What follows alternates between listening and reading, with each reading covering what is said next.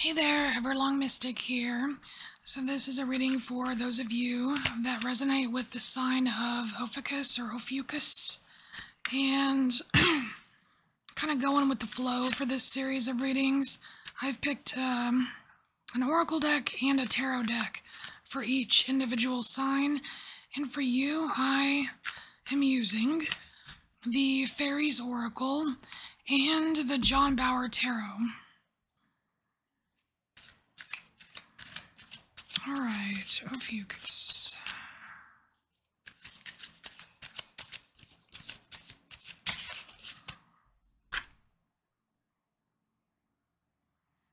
Ooh. What is this, the RAR? Or the Raz? I don't know. I can never read the font on these. All right, it's number 52. So let's read about it.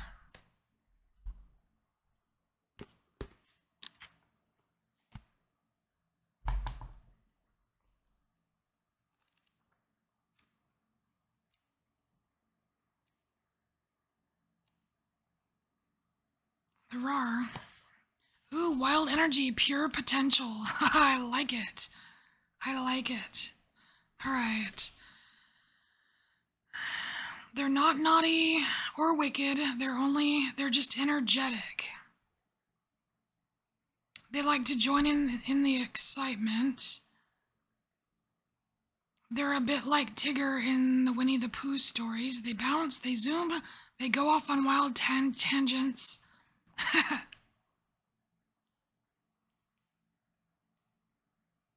Okay, so it says here, it encourages you to be especially attentive to what you're doing with your energy and intentions. Otherwise, you can get carried away with just the excitement of it and lose like a direction or something. So let's see here.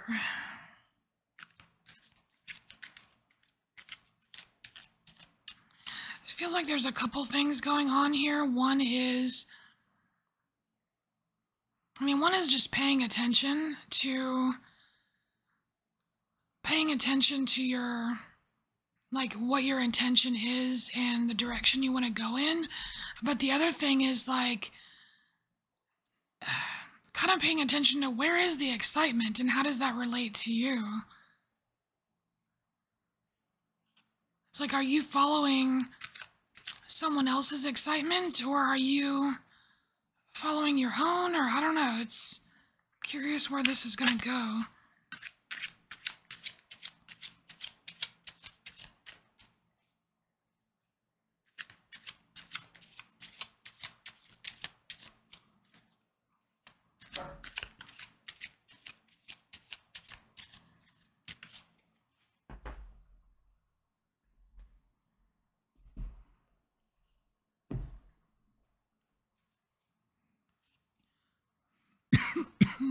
Excuse me. So we have the Five of Pentacles.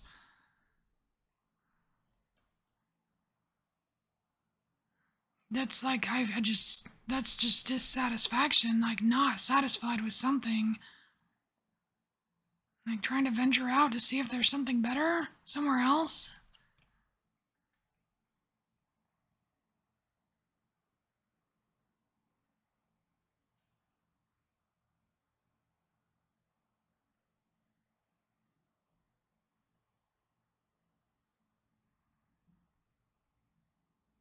This is weird. It's like, with this Eight of Wands here, normally Eight of Wands is like either, like quick messages coming in or something really speeding up.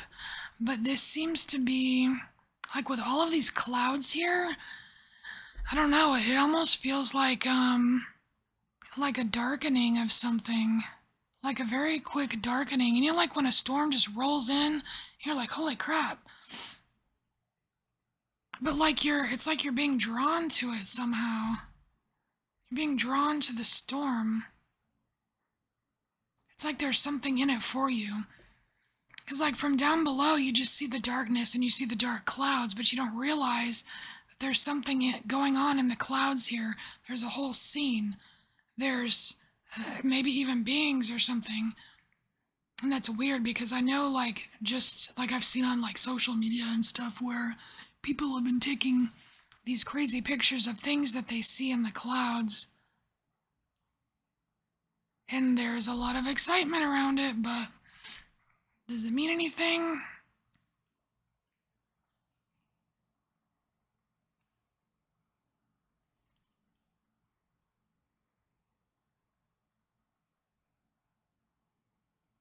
Yeah, there's not enough information on that. It's like the Page of Pentacles. It's like there's much to be learned. There's much to be learned about whatever I just said.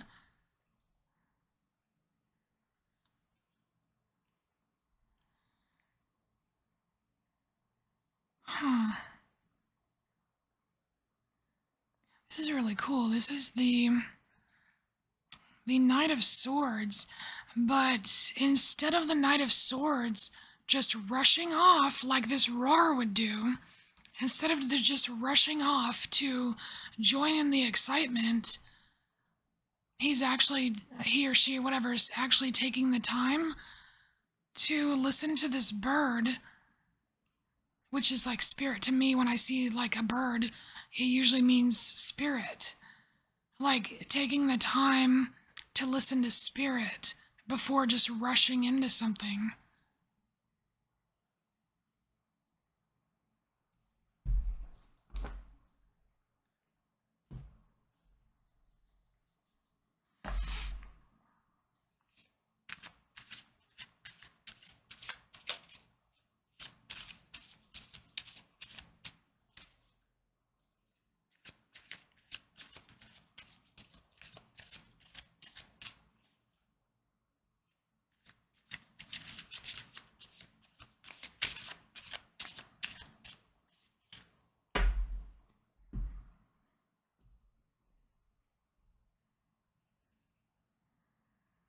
Ooh, we have Penelope Dreamweaver.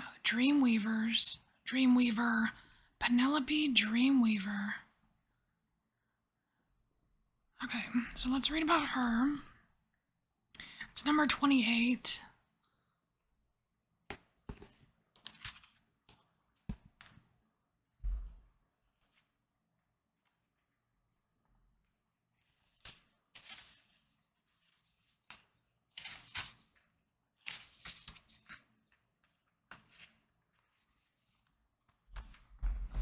Okay, so 28, Penelope Dreamweaver, inspiration, magical dreams, and visions. She weaves tapestries in the mind with threads of light, color, and sound. When she comes to us in dreams, we waken under her enchantment and rush for our paints or clay or other forms of expression. And I kind of like that because we've got this, this Penelope Dreamweaver coming in, giving you some kind of inspiration. And up here, it's like you kind of ventured out into the darkness or ventured out somewhere because you weren't satisfied with something where you were or how things were.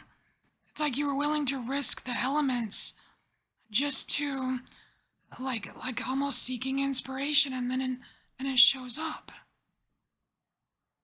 And it's funny because it's like when you seek inspiration, it's like what this is saying is that it's not so much about following the excitement, Just because something is exciting does not mean it's inspiring.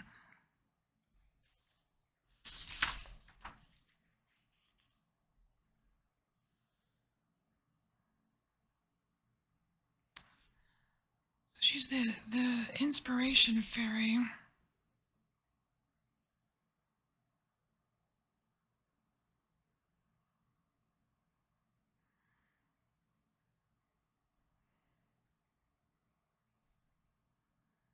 Oh, interesting. Okay, so down here it says pay special attention to unsought inspirations. Because inspiration doesn't just show up when you're seeking it. Inspiration can show up when you're not seeking it, and those are the ones you're supposed to be paying attention to at this time. because they have something wonderful to offer you. But it's up to you to catch them and bring them into reality. That is interesting.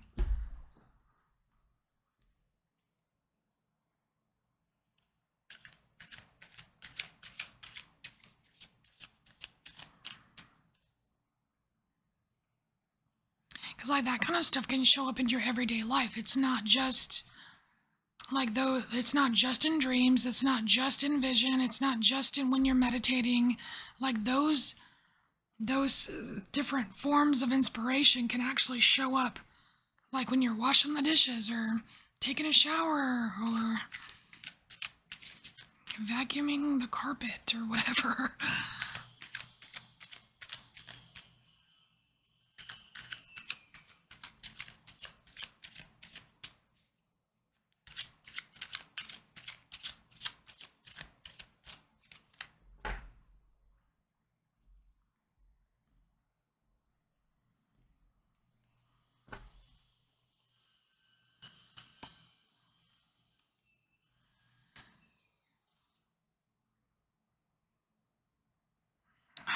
Or when you're walking in the rain. That's funny.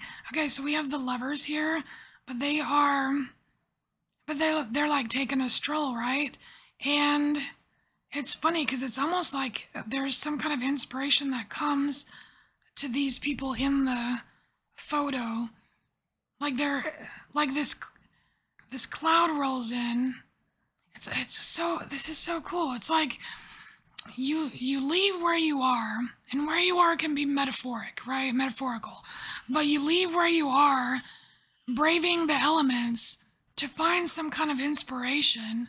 Then you're distracted because this big storm comes in and all you see is just the dark clouds and da-da-da, but you don't notice that there's something else in the clouds.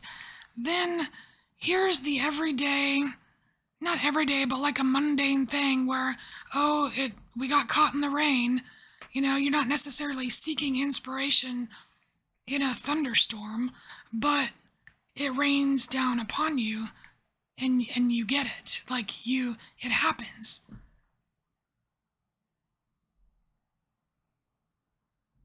And I love how, like, on this Knight of Swords where he's taking the time to talk to Spirit, you can see these birds in the background here, just kind of dotting the way here. Like Spirit still being with you. So you don't have to be meditating, you don't have to be, in dream state. Like you can just be taking a walk,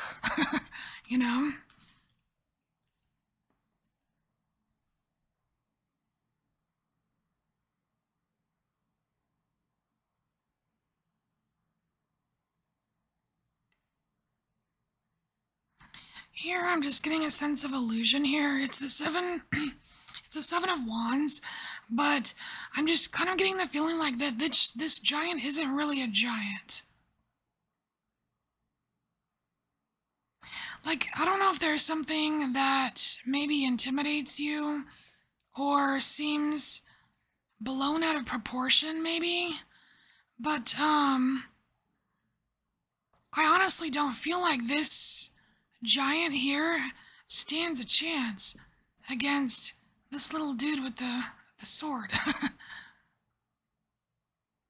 Like, this is as big as we make it out to be. Whatever this giant represents, it's as big as we make it out to be ourselves,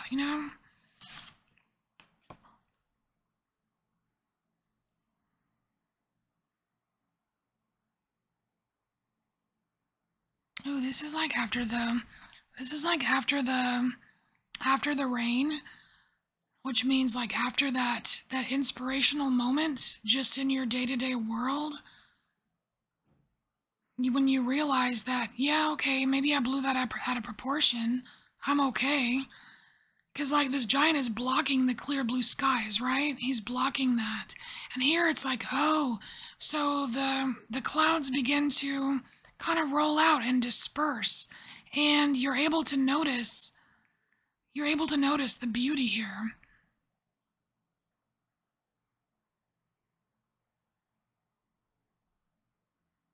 And you couldn't really see it that well when it was raining, when it was dark. It's like something being revealed to you here.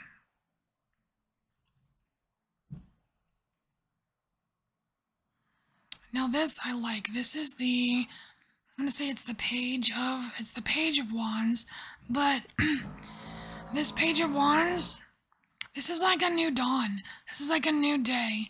He is up at the crack of dawn, and he's proclaiming something here. And it's a new discovery, but it's a discovery after inspiration. Like, this inspiration happens, and then this discovery energy just kind of like glows around you, and then you've got something to say. You've got something to announce. You've got, like, you want to let other people know. And what does that do? It creates a little bit of excitement. That's funny how it kind of comes full circle. It's like this little circle of excitement and inspiration that you kind of take a little trip around it, you know? Pretty cool. All right, so this is your reading. Thank you so much for being here, and I will see you next time. Bye.